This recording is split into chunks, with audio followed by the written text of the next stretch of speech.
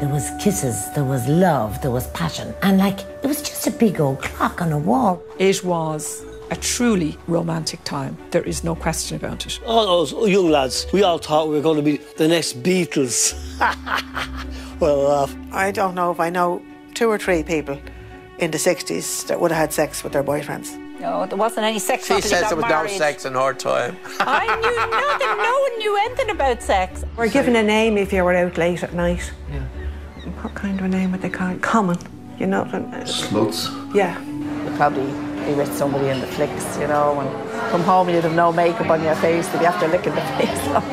in the dance halls, there was no alcohol. The strongest thing you could have there was pewtered cold tea. Of course, the girls were on one side and the boys were on the other.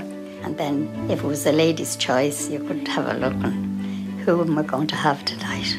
He held me beautifully, and at the end of the dance, he kissed me, and it was just a perfect kiss. In that kiss, I fell in love with you. Yeah. I know I fell in love with him. Jesus Christ. Oh my God. I didn't know whether I wanted him or just to meet under Clerys' cap. I mean, I can't even get my brain to absorb the idea of Tinder. I can't even, my brain isn't able to do that. If you go with a fella today and you're a few weeks on, they want to jump into bed with you. You only jump in that night. The greatest gift you're given is time. If I could turn back the clock, I'd still marry this woman. Ah, see.